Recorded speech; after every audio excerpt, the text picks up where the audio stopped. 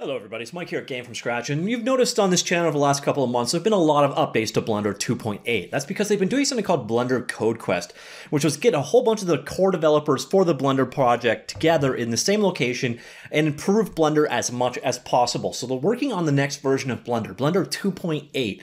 And there's been a lot of question marks about when we're actually going to see what's changed in Blender 2.8 actually come live. And they've actually released a roadmap of the upcoming versions. So that's what we're going to discuss today. But before we get into that, let's get a little bit into what is added or improved in Blender 2.8 and why you should be excited about this upcoming release. Now, this is from their page, basically for the Blender 2.8 page. I will toss both links down below today.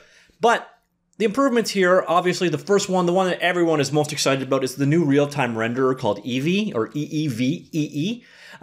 Pretty powerful stuff. I've actually done a full video just on EEVEE. I'll throw that link down below as well. But basically, a much faster PBR or physically based rendering based engine for real-time visualization in the viewport is coming along. The viewport in Blender is about to get a whole lot nicer.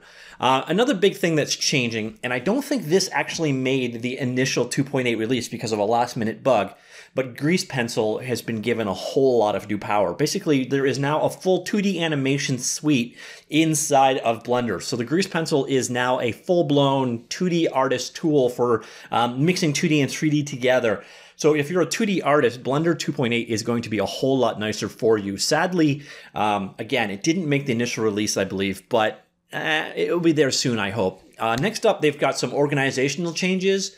There's no more limitation on layers. There's now, you can see you're seeing into collection and view layers. They've got workspaces now, complete changes to the UI. The UI has been updated massively. I've also done some videos on UI changes in Blender if you're interested in those.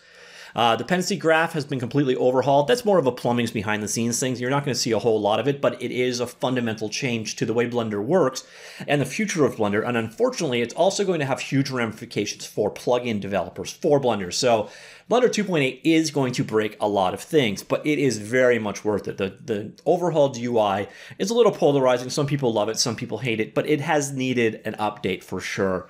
And then on top of that, EEVEE is going to be just awesome. So Blender 2.8 is definitely worth checking out. Now, one of the challenges is, well, this might have actually updated since. No, it isn't out yet. Well, today, later on today anyways, there's supposed to be a new release. So now let's get into the roadmap for Blender 2.8. So there's finally some tentative answers to when will this all be live. So, you know, enough with this Code Quest stuff. Code Quest is done. Their blitzing of adding new features is done. Now we're in the polishing phase, in the improvements phase, but not in the, you know, big fundamental changes anymore. So now that this is done, what is the timeline to move forward? Well, today, being July 2nd when I record this, the alpha release was supposed to come. Now, as you saw from the last page, there's no formal alpha release as of yet. I've been kind of keeping an eye out for it. It isn't available, but you can still grab the nightly builds. So you should have almost the same effect if you go ahead and grab the nightly builds. But today we're supposed to see the... well, for one, we see the end of Code Quest. So Code Quest is done. I would definitely consider it a success. And we're supposed to see the formal alpha release, and then the bug tracker is being switched over to be used just for crashes. Now, one of those things to come away from this is also all add-ons are going to be initially disabled. And they're also going to be making some changes to the Python API as time goes on. And another thing about the alpha release is they're switching to their new updated theme. It's this darker gray. I actually like it a lot better than the default theme. And all the other theme options are in there. So it's not a big deal. I think they're just basically pushing it as the default theme so, you know, people can start battle testing it. And that's about it. So today we see the release of the alpha. And then their timeline is going forward. So next month, about midpoint of next month, we're going to see the beta release. So hopefully at this point, Blender 2.0 will be feature complete. So that means we will move 100% bug fix only from that point on.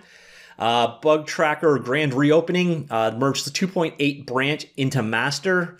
So it means the source code is kind of, they're going to unfork it basically. So that will now be the new master branch, and the older versions like 2.79 will be on their own branches, etc.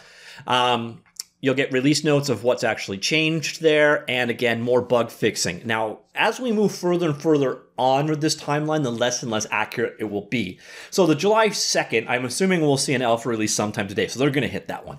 August 12th, there's nothing really too grand there. They're not really depending on much. So it's just basically a month and a bit of testing and improvement. So I'm pretty sure we'll see that beta release on time there. Then it starts as you moving out. Those targets are idealized targets. They're not set in stone. So don't be surprised if on October the 20th, there is no release candidate. And if you don't know about software release schedules, basically it goes alpha, beta, and then you normally have a series of release candidates. So, release candidate 1, release candidate 2, release candidate 3, and then you have the final product or the 1.0 version. And again, people have been abusing the hell out of the title alpha and beta in recent years, so they're becoming less and less meaningful, but Blender is following a pretty traditional naming convention here. So after this August release, you're looking at September the 19th, having the final Python API in. That is when all of the old add-ons should be updated to the new Python API. Python is the programming language embedded inside of Blender, and add-ins are written using Python. So those changes are going to have a huge effect on the back catalog of add-ins supported. And you're going to see Blender 2.8 is going to break a whole swath of old ones. So if you've got the developers are no longer supporting these things, you're going to probably see Blender 2.8 being the point where a lot of old add-ons simply stop working. But on the September the 19th date, that's when we're supposed to start looking at add-on developers updating. And they'll spend the next month doing so. So at which point in time we'll have the October 20th release candidate. Ideally, everything will work out fine. And then, a month to 2 months to 3 months after that release candidate, you will hopefully see a full final release. Now, they don't dedicate to that value, so who knows when that will actually be. But a lot of that kind of comes down to generally there's multiple release candidates. But the cool thing is as you get more towards that end of the spectrum, it's also more production ready. So you're probably safer to use the release candidate version in your actual production pipeline, whereas I would never recommend it with the alpha. Basically, I would say until this step is done, you're not even close, because this is when the underlying plumbing, that's when the last of the gut changes are going to come into effect. And that's the kind of stuff that really breaks things. But that is the forecasted timeline anyways for Blender 2.8. So hopefully we'll see a final release right about the end of this year, beginning of next year. Now that's all based off of, if there's game-killing bugs in there, there's no choice. They got to fix them, and then that pushes back the timeline respectively. This is a pretty optimistic timeline, I would say. And now that they're not all together in the same location, moving quick on these kind of changes is going to be a little bit more tricky. But the cool thing is, again, as of, let's see, it was the beta release right here.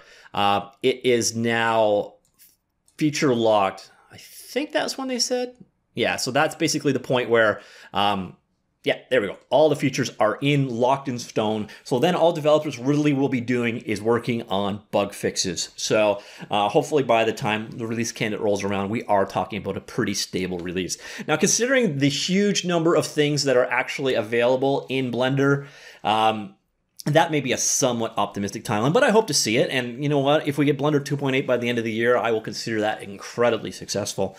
So that was it. Are you excited about Blender 2.8? If so, let me know in the comments down below. And I hope to see that the version that ships, the alpha version, actually does come with Grease Pencil re-enabled, but I don't think it will, which is a shame. I really want to get down and play with that technology. That source code is being merged in soon, but I'm sure that will be part of 2.8 for sure going forward. I'm not 100% that it'll make the initial alpha release. And I'm keeping an eye on it. Like I said, right now there is no official alpha, but it is in the timeline, so I'm assuming we'll see it soon. But I'm willing to guess that if you went and downloaded the most recent nightly build, this version right here, you will have equivalent to the alpha release.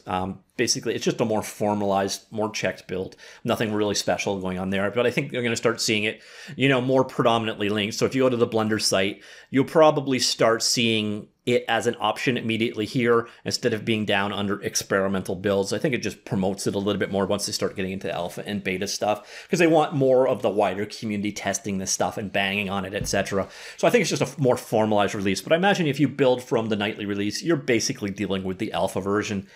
Anyways, that is the future of Blender. Interested in hearing what you've got to say down below, and I will talk to you all later. Goodbye.